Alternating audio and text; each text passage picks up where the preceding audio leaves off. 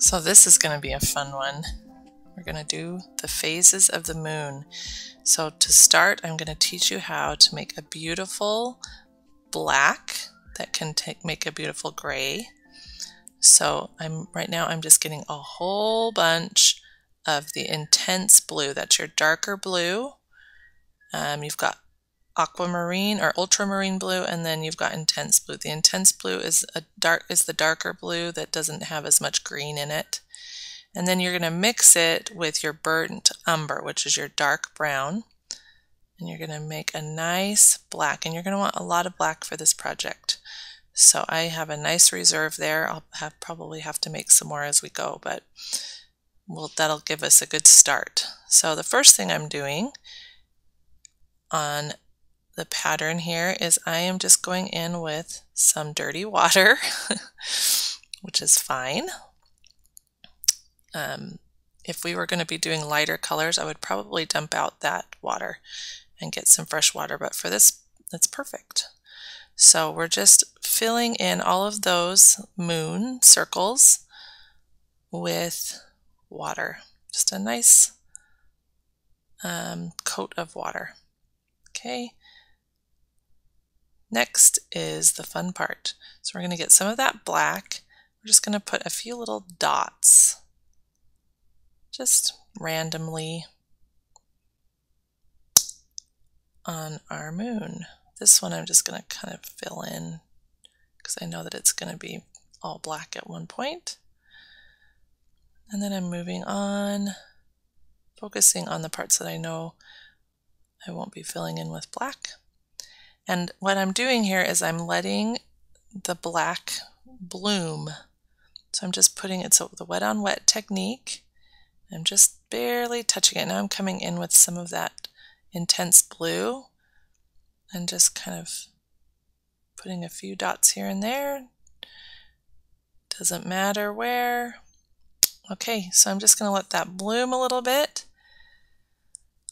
And then I'm going to come in with my brush and just kind of move it around.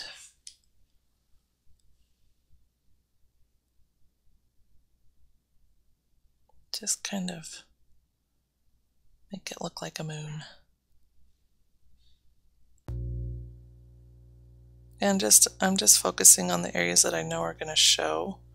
So I'm going to cover other areas with that black, as you can see in the example above.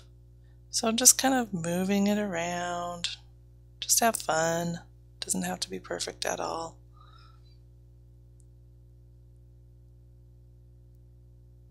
Okay.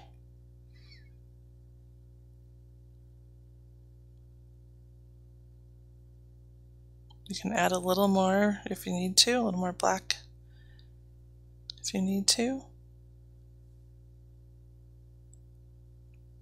But really, you can just leave it alone, which is hard to do. But just leave it alone and just let it dry.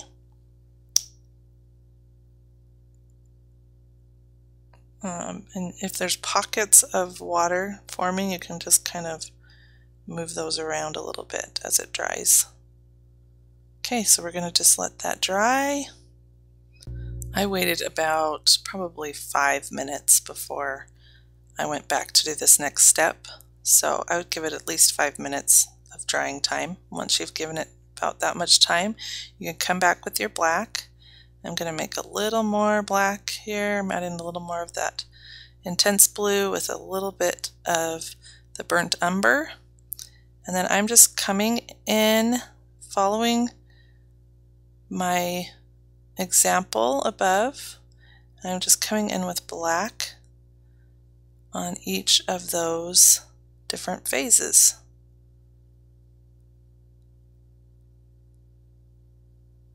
At this point, as you can see above, the phases are a little more gradual than the way that I'm painting right now, but I'll show you how to do that later. Right now, you're just going to just fill in your lines that you made on your pattern.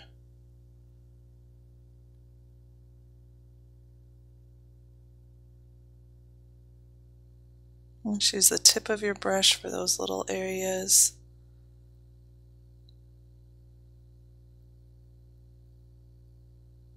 A nice black new moon.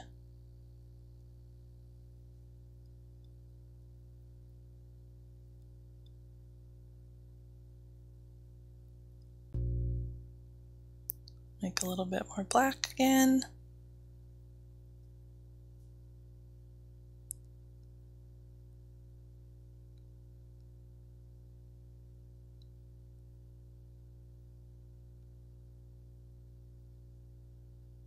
And we're just moving on up.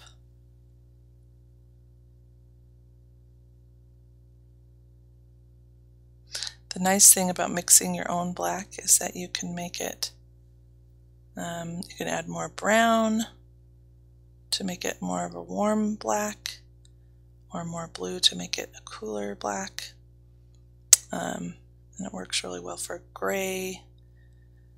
It's just a nice thing to know how to do. If you have this palette, it's a must because this palette doesn't come with black. Okay, so we've got those all blocked in. You can go back and just kind of do what I'm doing and just add on top of some of your black.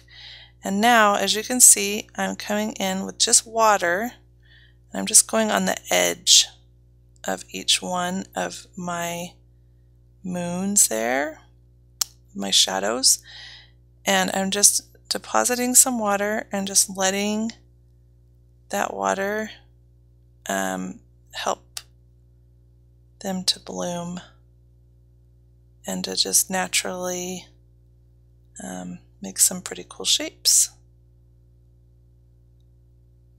Doing another layer of black on my new moon. And then just kind of moving things around a little bit. But really, that's all there is to it. It's pretty fun and pretty easy. This is one of those projects that looks really hard, but it's actually really easy. So, we're going to wash off our brush. And now I'm choosing to go in with a black Sharpie and just kind of, I'm going to just go to where those craters happened naturally and just kind of highlight those with my pen. You do not have to do this if you don't want to, but I like to add those lines. So I'm just going to each one of those little craters and just adding to those. And then I'm just going to quickly go through and outline each one of the moons. And once we're finished with that, I'm going to call it done. Hope you enjoyed this one. Go out and look at the moon tonight. Have a great day. Bye.